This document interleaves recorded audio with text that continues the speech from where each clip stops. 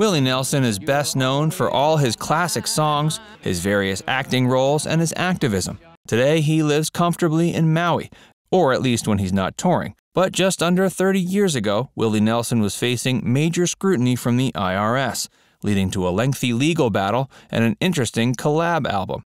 Join Facts Verse as we take a closer look at Willie Nelson's rock star lifestyle and what he chooses to spend his wealth on. Willie Nelson is pretty used to life on the road. His flashy lifestyle consists of driving fancy cars around, playing shows for thousands, and earning boatloads of money, all the while trying out various investment schemes in an attempt to save it all.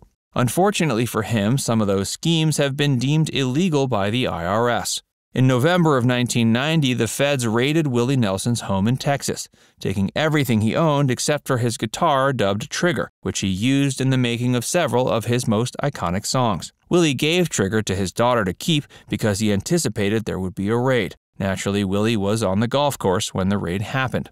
In 1984, the IRS began taking a look into Nelson's tax returns and found some odd irregularities. They found there were millions in deductions from a tax shelter that Nelson invested in. He claimed it was perfectly legal, but it wasn't, and all those deductions were denied. Nelson was then hit with a fine of $6 million and ordered to pay back another $10 million in interest that accrued over the years. This led to years of courtroom drama and settlements between Willie's lawyers and the government. Nelson sued the people he invested with for $45 million, and an unknown number was settled on. But even though the original bill sent to Willie was for over $16 million, after hard-fought negotiations, they whittled that number down to just $6 million. Nelson still couldn't afford to pay that or anywhere close to it. In an interview with Texas Monthly magazine, Nelson's daughter, Lana Nelson, said he didn't have $1 million and added he probably didn't even have $30,000. Hey, if you're enjoying this video so far, be sure to give it a like and subscribe to Facts Verse for more. And stick around for a lot more about Willie Nelson and his money. Paying off his debts. It's time to find out how Willie Nelson spends his millions. Simply put, he spends most of his cash paying back the IRS.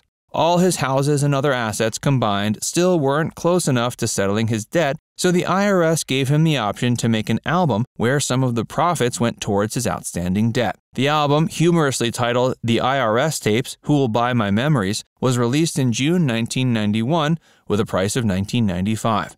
Sales of that record were split, $6 going to Nelson and $3 to the IRS. The remaining $10 went to the record company.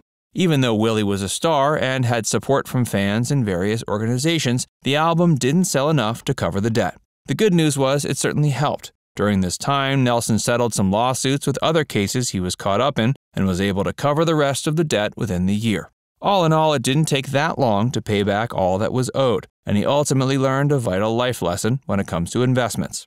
In an interview with Rolling Stone, when asked if the whole debacle took a toll on him, Willie admitted it didn't affect him that much. He said the IRS really didn't bother him after the first day of record sales. They merely wanted to find the best solution to help him. Nelson went back to doing what he loves most, making songs with Trigger and driving fancy cars. Now that he's cleared up his tax troubles, he can finally spend his millions freely and legally. Cars. He's earned more money by releasing a ton of albums and going on tours. He's an avid car collector and prefers to drive various Mercedes, an orange 1967 Ford Mustang, a classic 1983 tour bus, and to top it off, being an avid golfer, he owns a red Rolls-Royce golf cart. Real estate. Willie Nelson spends a lot of his millions on property. He was able to buy more property around the U.S. after his IRS scare, including Luck, Texas, a ranch in Spicewood, and a home in sunny Maui. In Maui, Nelson opened a bar called Charlie's. He operated it with his sons, and it was open for years. Sometimes Nelson would perform with his sons or special guests. Unfortunately, due to the pandemic, the bar had to shut down for good. Family. Willie Nelson has been married 4 times and has 7 kids. While no amount is too high for those we love, a lot of his money has gone towards trying to keep his wives happy while raising his children. How Willie made his millions. Willie Nelson was born on the 29th of April, 1933 in Abbott, Texas. His grandfather, who raised him and his sister, bought him his first guitar when he was 6. Willie wrote his first song when he was 7 and sang in the church choir every Sunday. By 9, he was the guitarist in a band called Bohemian Polka. While music was his first love, in high school he played football, basketball, baseball, and was a member of the Future Farmers of America. While still in high school, Nelson joined a band formed by his sister's husband called the Texans.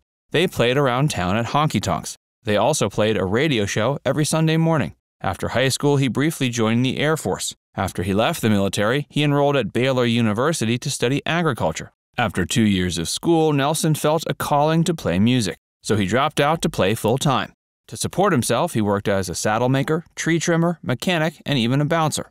Nelson's music career began after getting a job at a radio station in Pleasanton, Texas. It was there where he recorded his first 2 singles, The Storm Has Just Begun and When I've Sung My Last Hillbilly Song. He sent those demos to a record label but was rejected. After that, he played in nightclubs around the country until he found himself in Portland. On the West Coast, he found work at radio stations in Washington, Oregon, and Vancouver. During this time at radio stations and nightclubs, Nelson found enough time to write plenty of songs and take advantage of all the resources he had, allowing him to stockpile demos ready to send out.